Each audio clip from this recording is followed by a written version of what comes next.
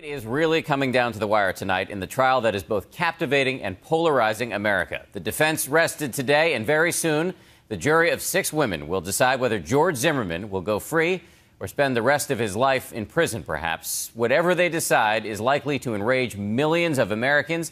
Police in Florida are bracing for the worst, and ABC's Matt Gutman is on the story.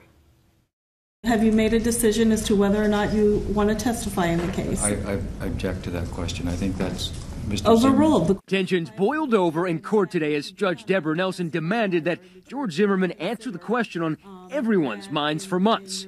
Will he finally take the stand in his own murder trial? Mr. Zimmerman, have you made a decision as to whether or not you want to testify in this case? No, not at this time. Okay. Later in the day, she asked again. Finally, he gave his answer. And what is your decision, sir? After consulting with counsel, not to testify, Your Honor. He didn't testify, but it was the most he'd spoken in court in the 21 days since this contentious trial began. And with that, the defense rested its case, seemingly confident it had established to the 6-person, all-female jury that when the former neighborhood watchman shot and killed 17-year-old Trayvon Martin in February 2012, it was an act of self-defense. The jury's already heard him give his version of events, right? So it doesn't make a lot of sense for him to get on the witness stand. The jury's not going to hold it against him if he doesn't. In a dramatic day in court, the prosecution presented a mannequin during the questioning of defense witness Dennis Root, a law enforcement officer. Were you aware that the defendant described to his best friend that when he slid down, the defendant slid down, that Trayvon Martin was up around his armpits? Were you aware of that? No, I've not heard that. No, sir. Curious jurors and even the defense team craned their necks to see. Some even stood up. Okay, well, where would the gun be now? Now the gun would be behind your left leg. Okay. Then the defense had its turn at show and tell. May I use your dog for a moment? Of course. The defense claims Zimmerman shot Martin in self-defense as the 17-year-old pounded his head into the pavement. Were the injuries on Mr. Zimmerman's back of his head consistent with someone doing this on cement? I don't think so. How about this? How about somebody resisting the attempt? The injuries, the 2 lacerations, could that have come from cement? If somebody was resisting me pushing down like this? I believe so. It was one of many theatrical moments in a trial that has captivated the nation for weeks. The defense scored an early victory when it grilled the prosecution's star witness, Rachel Jantel, a friend of Martin's who was on the phone with him just moments before he was shot. He looked like a creepy ass cracker. She testified that Martin was scared that night, but defense attorney Don West went after her credibility. For all you know, Trayvon Martin smashing George Zimmerman in the face is what you actually heard. What? Yeah, just earlier today. By who? Then another blow for the prosecution. Lead investigator Chris Serino, whose testimony seemed to further bolster the defense's case, stated that Zimmerman's story about the incident that night was remarkably consistent. Joe, is there anything else in this case where you got the insight that he might be a pathological liar? No. But it was a case not without gaffes, notably from defense attorney Don West, whose opening argument began, improbably enough, with a joke. Knock, knock. Who's there? George Zimmerman. George Zimmerman, who? All right, good. You're on the jury. And then he drew criticism for that relentless cross-examination of Martin's friend, Rachel Jantel. That's funny. Even exposing her limited literacy. Can you read any of the words on it?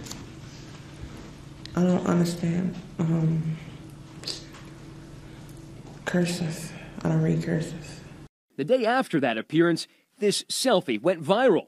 West posing with his daughters, one of whom posted the snapshot to Instagram, along with the caption, "We beat stupidity celebration cones," with the hashtag Daddy Killed It. West later apologized for an incident that triggered outrage, a motion from the prosecution for an inquiry, and West said death threats to his family.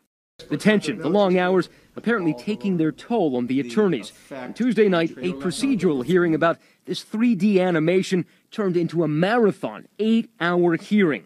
The attorneys attacking each other. Look closely. Defense attorney Mark O'Mara almost physically restraining West. And so have I. not being able to prepare or get my witnesses gathered for tomorrow, and I can't do it tonight. I'll see you at 8 in the I'm not morning. physically able to keep up this pace much longer. It's 10 o'clock at night. We started this morning. We've had full days every day. Weekends, depositions at night. Thank you.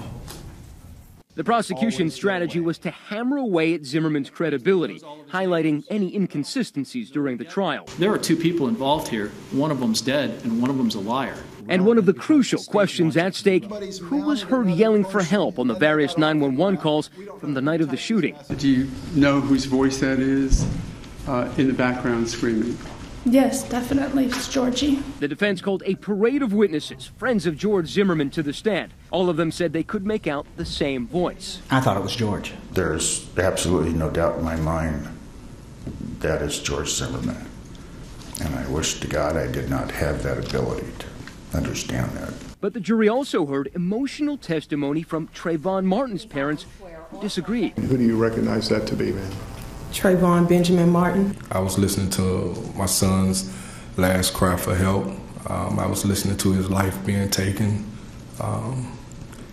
And I was trying to come to grips that Trayvon was here no more. Closing arguments in the trial will begin tomorrow, and then the case will go to the jury. Closing arguments are going to be the key to this trial. This trial is all about summation and putting that picture in front of the jury. Regardless what they decide, Sanford Police Chief Cecil Smith is preparing for a potentially hostile response from the community. What percentage of your police force is going to be ready in anticipation of whatever happens? Our entire police department.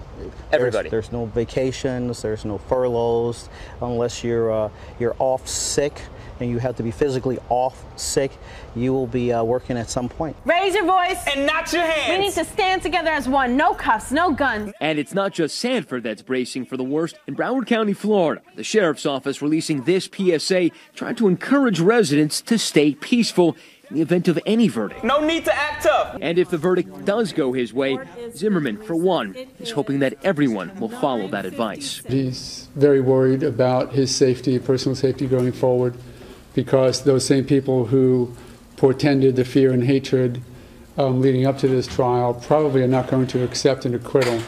I'm Matt Gutman for Nightline, ABC News in Sanford, Florida.